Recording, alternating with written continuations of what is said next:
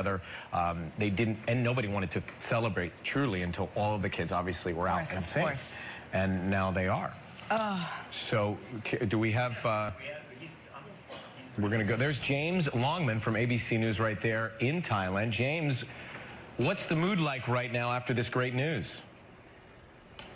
You can only imagine. I mean, what, as you say, a miracle. People here are absolutely jubilant. We are just a few hundred meters away from the cave entrance, and we heard this kind of scream go up from some of the rescuers who are down there. This was just not meant to happen. This wasn't supposed to go this quickly. I don't know if you can see just behind me. They are the flashing lights. That is the police escort waiting for the last ambulance. We've seen 12 ambulances go by. That's 12 boys. The coach is still to come. We understand he's somewhere in that cave area just outside. They've got a field hospital there. He's getting some of the medical help that he needs. We understand that he gave up his food rations, whatever he had inside, for those boys to make sure that they had what they needed for all that time inside. But this is just extraordinary because we got here just a few days after they went missing, and a lot of people kind of thought, well, how are these kids ever going to have been found? I mean, they were missing for days and days, if people remember. And then on the day that they were found, it was just euphoric. People were really happy, but that was obviously tempered by the fact that people wondered, well, how the hell do they get these kids out? It's a 2.9-mile tunnel, much of it underwater. If you think about like a water level like that, you have a tunnel that goes up and down inside the water and out of it. You've got rock climbing to do. This was just extraordinary. This country, I cannot tell you, it is jubilant tonight. It is, and so are we. This is just amazing. Wow. You know, it's so funny. We were just saying, oh, yeah, go ahead. You can apply. I've never seen, James, I've never seen anything bring the world. That's the coach. Yeah. Oh, you're kidding. Right there? Oh, my gosh. There he is. Right here in this vehicle? Yes. That should be the coach going by. Wow. We think, we hope. Wow. Right? I've just never seen an event bring a world together like this where everybody is on the same team. You know what I mean?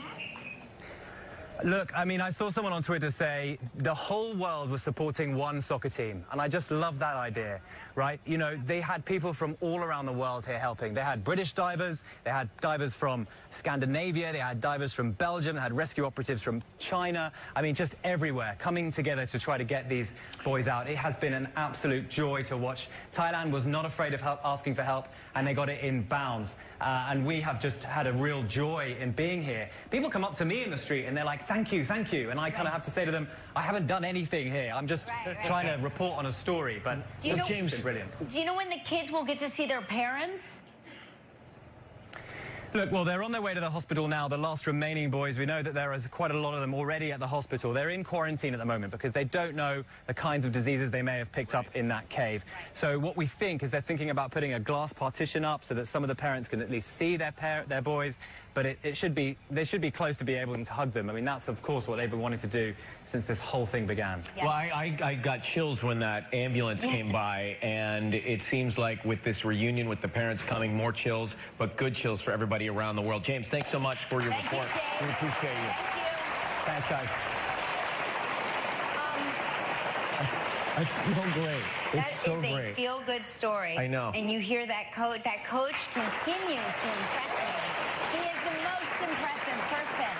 He was able to keep those boys. Think about it. All boys, rambunctious ages, calm, cool, collected, gave up his food rations so that they have a better chance of survival, sacrificed everything. He is a feel-good story. This is a feel-good story, and we can all agree that James should be the next James Bond. If not James Bond, the next Bachelor. I mean how does he look so... I was staring at him. Me too. I'm distracted by his cheekbones. Yes. His perfectly coiffed hair.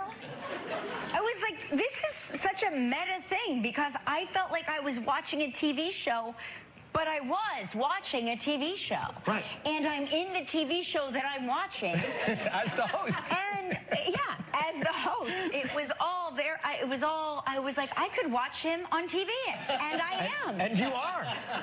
Yeah. And the accent, I mean, it was all working for James. Yes. So Which is odd because he's from New Jersey. Yeah. They're from the same hometown. Yeah. What happened? I don't know. Sliding he went doors. to a private school. That private prep once again Yes, he kicking in did. with the accent coaches. So he's talking about one team, Yes. and